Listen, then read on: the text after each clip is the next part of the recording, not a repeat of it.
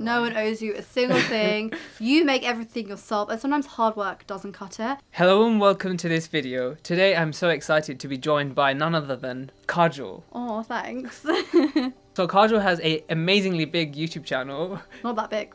Kajol has a really wonderful YouTube channel that focuses on being a consultant and the kind of productivity and life skills that you require to just have a good life in general, don't you? Oh, thanks. Yeah, I try to talk about self-improvement, productivity, and career stuff on my YouTube channel. So yeah. And she's been featured on many big YouTube channels. So, No. So today's topic, we're going to be talking about consistency and why it's so difficult to be consistent. Yeah. So as you know, on this channel, I always talk about consistency. Do you know that? I know that. Yeah, I watch your stuff. Yeah, it's because for me, consistency is, I've always found it easy, but I don't know, other people find it difficult. So we kind of want to go into why that is so difficult. And there are many reasons why. So there's so many reasons why, because I think I am usually like quite a consistent go-getter. For the last like 3 months, oh mate, guys, like it's totally gone. So why do you think that is? Like sometimes you can be so consistent and sometimes you can be so productive, and then you have the dumps where like the slumps and the dumps where it's just so difficult. So why do you think that is? There's so much. Oh god. Well, like, okay. Yeah. Well, basically, everyone. So I used to literally after working at 10, 11 p.m. I used to like work really hard on my YouTube and all this stuff. 10 p.m. I know. It's bedtime. I know, mate. I mean, I wake up at 7, and then obviously by the time I finish work, it's like 11 and stuff. So then when I sit down on YouTube, like I used to just write scripts and I used to edit and all this stuff. And I've been doing this for like a year and a half. For the last 3 months, like I've just literally had no motivation to just sit there and write about career content at like 12 p.m. at midnight after work, right? So one of the reasons I think that happened is because I just got mentally exhausted, and I didn't really see that I was mentally exhausted. I didn't really like see the signs, and then I just like burnt out. So then like I feel like I had this motivation for like 5 years, you know, and then it just kind of vanished one day. So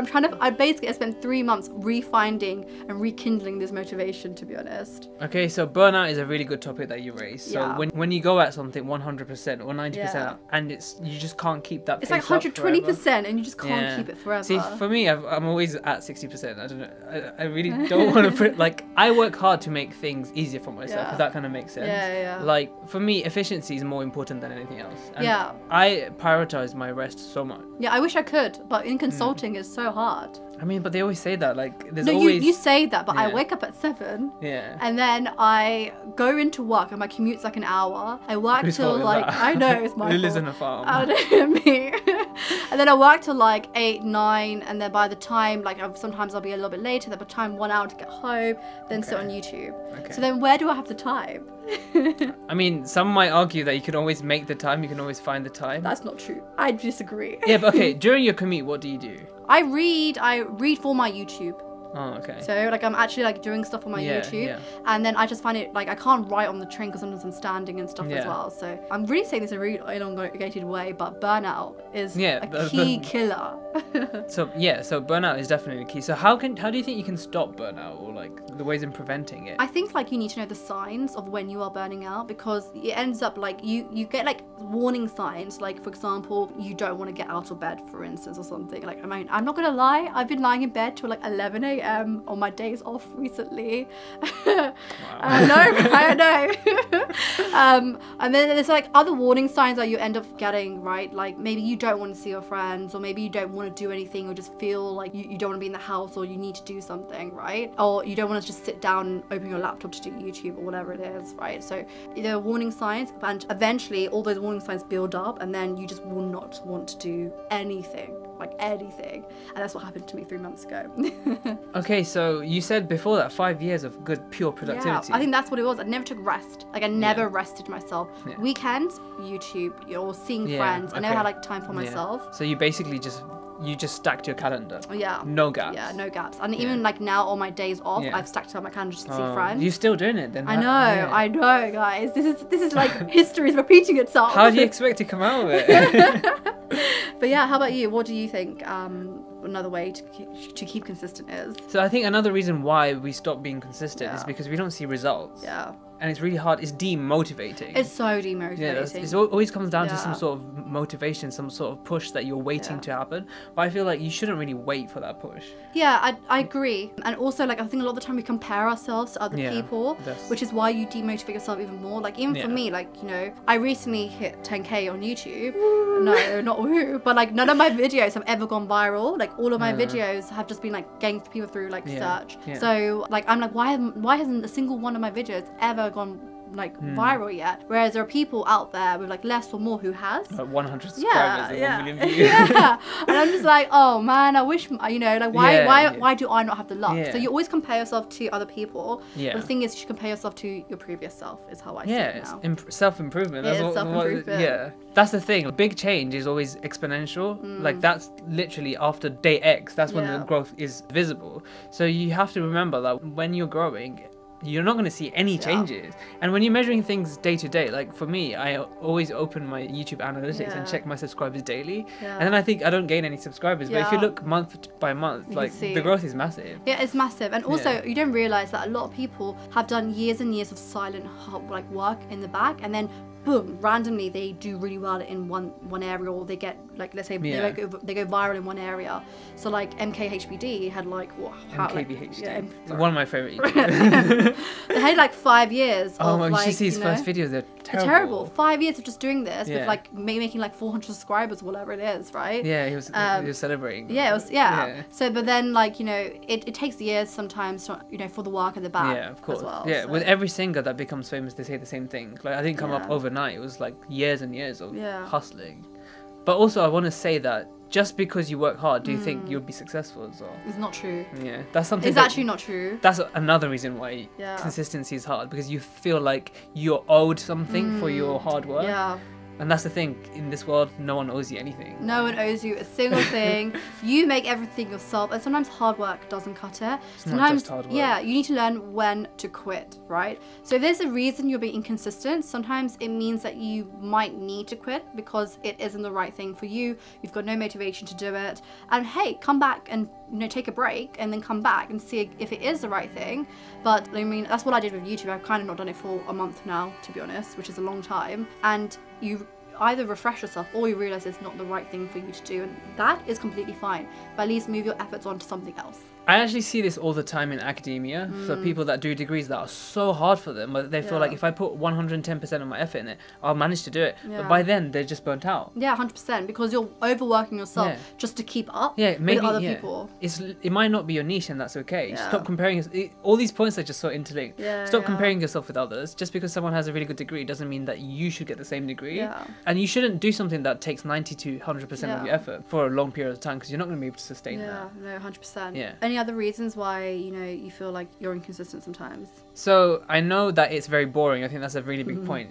Being consistent is so boring. Imagine having the same cereal every day. For me, that's a dream. I hate that. I hate that. I would not be able to have the same cereal every single day. I have the same food every single day. I hate routine. Like, I hate routine. This is why I'm not consistent.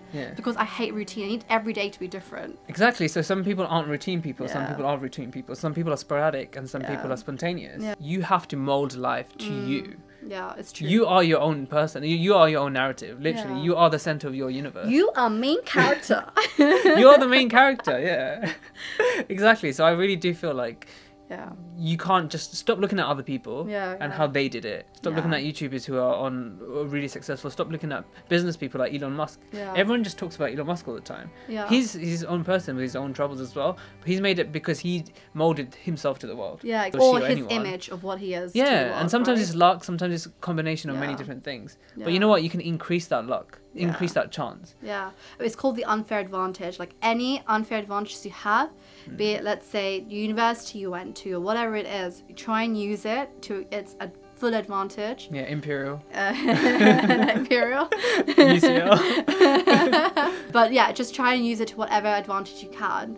And I think sometimes we feel guilty of doing it, but the thing is that lots of other people are doing it out there, so why shouldn't you? You almost feel like you are demeaning yourself, or like you're boasting or whatever it is, but it's fine to do that. We put such like a negative thing around it, but it's actually fine to do that, and that's how other people kind of run the race faster than you may as well. a common trait in a lot of people that are successful is they don't really care about, or they don't let other people's thoughts about them change what they're gonna do. Yeah, exactly. And I think I've got this mentality now where I've literally don't care what 99% of people think. 99%, maybe the 1%. I mean, it's impossible to stop caring about something. And you just need to like detach yourself from anything good that happens, but also anything bad, obviously, right? So when you stop caring what other people think, I think you become more confident in who you are. It happens to everyone at a different age, but I remember it happened to me quite young. I stopped caring. It happened to me quite late, actually. It happened to me really late. I remember I was working at a pharmacy. There's this pharmacist. He was only 28, but he said, from this year I really don't care about what people think, and your world changes. And that happened to me much earlier because I was thinking, why not? And once you stop caring about what other people say about you, it just becomes so much easier. Yeah, and you won't restrict what you do because of what other people think, and that means you kind of reach your full potential a lot more, and you push yourself a little bit more than you would otherwise. Yeah, and also I have to say that patience is so important. Everyone grows at different rates. Everyone does, and I think this comes back to us like comparing ourselves to other people, because we kind of really just like, you know, we're just like, why can't we have it now, you know? Like, and I think actually patience is something which I'm trying to learn as well, actually, because I'm so very impatient. It's not easy, is it? It's not easy at all. But like, you know, it will come, but the journey is much more important than the destination, as we all say, right? So it's so easy to say that. It's so hard. I know what you mean. It's so hard. It's so hard. But and then obviously, like another point I'd like to raise is sometimes like we obviously have like extenuating stuff going in the back. So like for me, one of the reasons why I've actually been a little bit like anti-YouTube or anti-doing things, because I've had like stuff going on the side with family and all this stuff. So for me, like that's actually seeped through and impacted everything else that I want to do. So that means I just feel like I don't want to do anything. So sometimes we need to also learn emotional detachment. Oh, I'm so good at that. I'm not good at this. I think honestly, I think it's a girl thing. What do you think? No, maybe it's just me. I can't detach myself. I mean, I'm not gonna be sexist, but it is more dominant in females just because they're more caring. Oh, thanks. I'll take that. No, I'm definitely a feminist. So, oh, thanks. But yeah, I feel like sometimes we need to learn to be emotionally detached from things and the consequence of doing something. So try to like compartmentalize stuff in your, like, that's going on in your life or going on or whatever, and don't let it affect your mindset to do other things, which I definitely have over the last 3 months, I think. Oh, by the way, like your past 2 like Instagram posts have been really good, so make thanks. Sure all the links are going to be in the description. I just write you on my sofa. Like in a minute, I'll just write you on my sofa. You're so good. Really? I read it and it resonated with me, even though I don't have emotional issues. I'm having emotional issues. No, that was so good. So make sure you follow her on Instagram, and also definitely subscribe on the YouTube. Oh, I appreciate Hopefully that. we can get her to 20k, even though I don't have 1k. I'm not even on like 10 points. No, it's going to be exponential, trust me. It's going to be. I don't know. Yeah. Thanks though. Thanks for the belief. I have the belief. It's in the abundance. It's going to be Kajol 1M. No way. No way, guys. No way. Yeah. No, it is going to be. Trust me. Oh, I appreciate that. No, it's fine, because you're going to be on my channel forever. I'm not going to delete that video. And just use me. No. Thanks for having me on your video. No, thank you for coming. I know you're so busy. Like even after now, she has 8 meetings. Like, can you imagine? She's back to back to back meetings. Work meetings. Yeah, guys. And she still made the time. It just talks about her character. No, how nice she is. Stop. No, Kajol's a really nice person. I really appreciate that. Yeah, she's very helpful. Like. But when I first got in contact with you, I had like 500 subscribers or something. Doesn't make a difference. Gonna hit 1k soon, hopefully. Make Jubair hit 1k. Yeah. So I hope this video has been quite informative. Like I feel like Kajol has given really good advice. And you? I just came out from thin air, really. Mine too. Yeah, it's just the setup, isn't it? I feel like we're in a broadcasting studio. Yeah. It's really hot as well. So thank you guys for watching. Do you have anything else to say? No, I think that was it. Thank you all so much for watching. You know, please keep supporting Jubair as you go along as well. Yeah, and make sure you check out all her videos. Oh, no, I appreciate that. Playlist it or give her the watch hours. Yeah, like the video if you liked it. Make sure you subscribe to my channel as well. And as always, thank you for watching. Thanks.